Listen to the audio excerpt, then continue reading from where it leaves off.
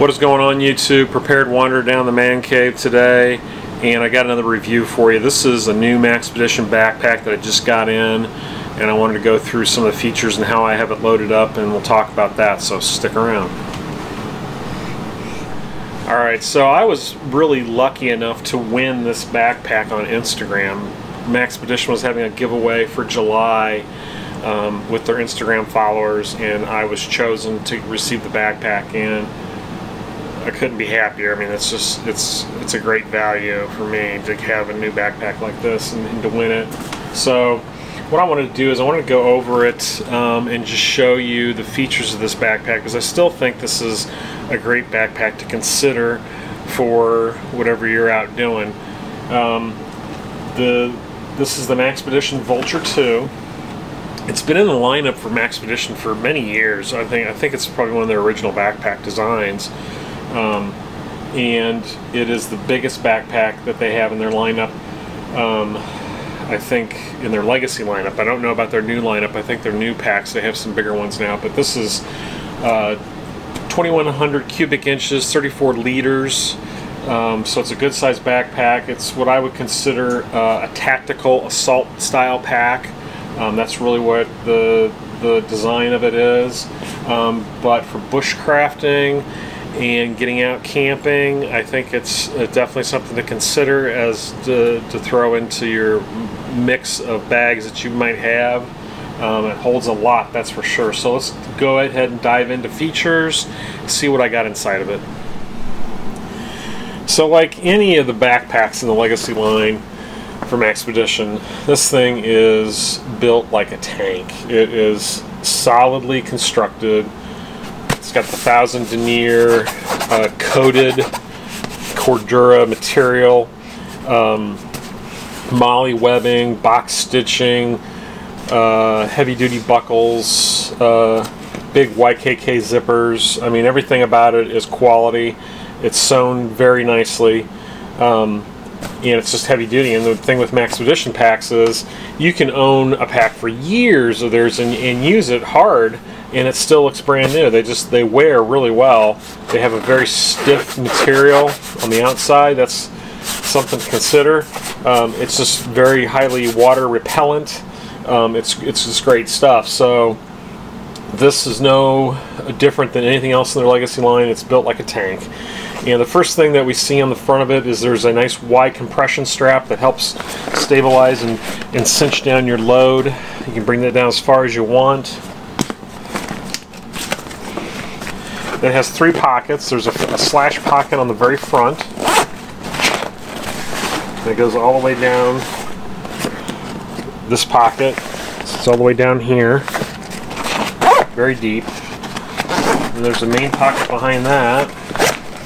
And this is what I would call the admin pocket. So you've got some storage back here. You got pen slots. You got something in here that you could put like a notebook or maybe a flashlight. That's very deep as well. It goes all the way down to the bottom of this pouch right here. And then you have the main pocket of the pack, the body of the pack. And that actually, if you take these side compression clips and undo those, you can get this open pretty far. It doesn't clamshell all the way, which that would have been a bonus for me. I love clamshell packs.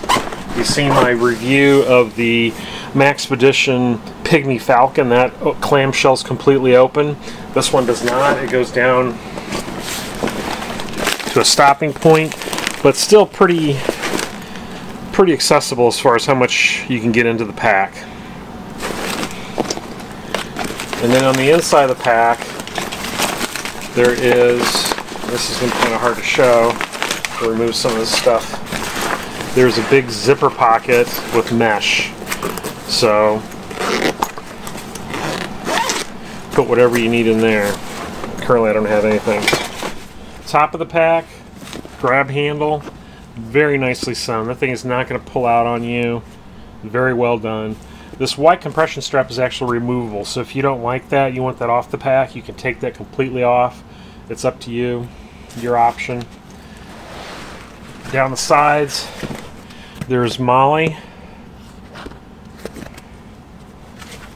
And of course the side compression straps like I showed you. Help you cinch down your load. Moving around to the back of the pack. Nice curved shoulder straps. Decent amount of padding. With some of that breathable mesh type material on it that they use. If you move the straps up, there's a pocket back here for your hydration system. And you hang it right there. It's also CCW compatible. There is a Velcro panel right under here, so if you wanted to put a handgun back here, you can. I've got a blue foam pad sitting back there as my kneeling pad, sitting pad, and that helps also pad the load from to my back. Now this is pretty well padded on its own, so it's not that I need extra padding, but it's a good spot to just store that pad for me because I don't use hydration bladders that often. There is a belt, which is a big plus for a pack of this size. You're going to need some kind of belt to help stabilize the load. And there is Molly and Alice attachments on the belt, so if you wanted to put a canteen pouch on here, like a Molly or Alice canteen pouch, you can do that, or some kind of little Possibles pouch would go there nicely. It's also tuckable, so if you don't want to use it, if you're, let's say, traveling with this pack and you want this thing to be a little bit more slick, you can tuck the belt with inside this channel right here, and that'll be out of your way. And of course, with the shoulder straps, there is a sternum strap, D-rings, and it's fully adjustable.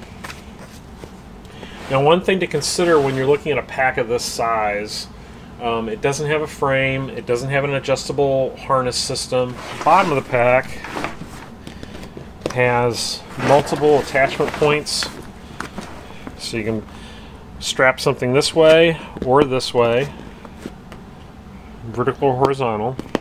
It's also rubberized material, which is awesome. This is, I think, really a great feature for a backpack like this. This is what makes this thing such a hard use bag. You're going to be able to take this out in the woods, drop this on the ground, not worry about it. It's going to hold up and protect the contents of your bag, so that's a great feature right there. Okay, for contents, I've added these Molly side pouches. These are from Spectre Gear. I got these on eBay, brand new, really a nice pouch. They're big enough to hold a canteen or an Nalgene water bottle, so I've got a canteen on mine. And then on the side pouch over here, same thing, Spectre Gear pouch. I have my titanium canteen with cup. So this is going to be big enough to hold any kind of canteen set you want if you're interested in that. Also will hold a full-size Nalgene in a cup. So it's a very versatile pouch. And having the Molly on the side, able to add that to the side of the pack is awesome. On the front here, I've got an admin panel. This is from Mil-Spec Monkey. This is the Mil-Spec Monkey small admin pouch in Coyote Tan. Nothing in there right now. I've also got this Condor multi-tool pouch. Got my Gerber multi-tool in there. Moving to the inside of the pack on this outside pocket, I've got a system that I use to hang my pack in a tree. This is just a knotted cord with a carabiner. I've also got my headlamp. This is from Olight.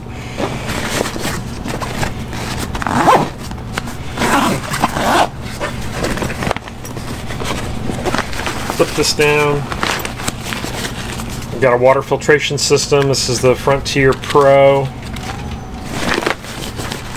Got my Tough Possum pouch right here. This holds my fire kit. Got a ferro rod, some matches, a lighter, various items in there. Hidden Woodsman pouch. This is my first aid kit. Got all kinds of stuff in here, scissors, tape, got some moleskin, a little boo-boo pouch with some band-aids, some gauze, a little bit of everything in there. Of course, toilet paper. Now I probably should mention how I have this pack set up. This pack is set up for an overnight trip. And my plans is to actually keep this in my car as my vehicle bag. I think this will make a nice vehicle go bag. I've done videos in the past of different go bags I've done, and this is my updated one. This is just has emergency stuff in it that I can spend the night in the woods if I have to abandon my vehicle or extra camping gear. I've got it right here. Down the main pack, got a couple dehydrated meals.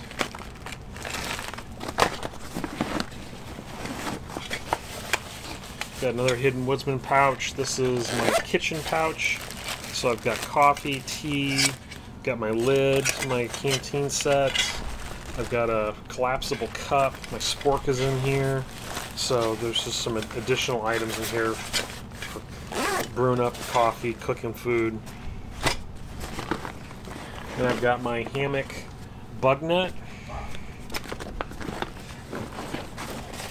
This pouch here has tent stakes, guy lines, and suspension system for my hammock. You can hear my dogs upstairs barking. Sorry about that.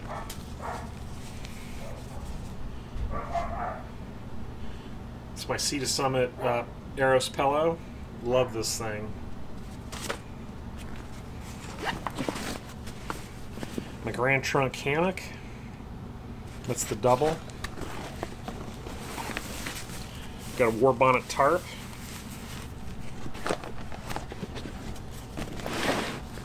Silky saw, my Gom Boy. And then a comfort item. This is U.S. military issue whoopee, or poncho liner as they're called. It makes for a nice underquilt, makes for a nice blanket. It's an awesome item to have. And that's it. That's all I have in here. Not a lot of stuff, just enough to get me by through the night. A couple things I need to add. As a get home bag, I'm going to probably need a pair of socks in here to get me by. Maybe a little extra food. Of course, I got to fill up the canteens with water. Make sure those are ready to go. And then I need to add a cutting tool. I want to add one of my knives to it. Something that I'm not using all the time. Probably going to choose my SE4 knife, and then that'll be about it. That's all I really need. So add a knife, add some socks, a little bit extra food, and some water. Good to go. It's going to be a nice pack for an overnight trip and for storing in my vehicle.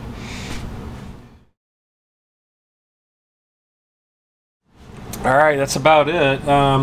About the only thing that I've done differently to this pack is I've changed out the paracord pulls to make longer ones and make them a contrasting color so I can see them easier.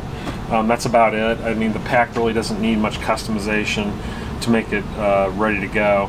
I love the Molly and the Alice system that they have on this pack, so it gives you a variety of ways of attaching pouches, and that really helps with adding volume to the pack, making it more usable. Overall, it's a great pack. Of course, I won this, so I didn't have to spend any money on it. I know that probably makes a little bit of difference, but if you're considering something in their legacy line and you want a good sized day pack or overnight pack, this might be something to look at for you. Definitely going to be a great vehicle pack or a go bag. Should serve me very well, and I'm looking forward to doing an overnight with it here real soon. So that's it. Alright guys, as always, please like, subscribe, and share. Make sure you check out the Facebook group and the Instagram.